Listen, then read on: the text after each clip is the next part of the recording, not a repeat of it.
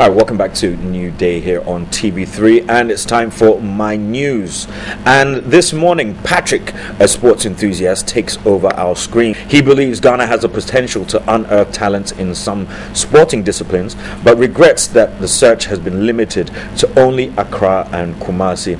He said several budding talents don't get support and end up crushing their dreams.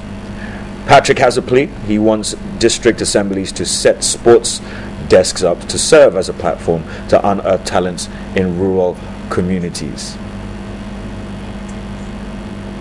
Okay. And as you can see, the sports discipline we're talking about there is table tennis, and he believes that this can restore Ghana's past sporting glory. Thank you very much to Patrick. You can also send your news and your videos to us here at TV3 and be in the chance to win some souvenirs.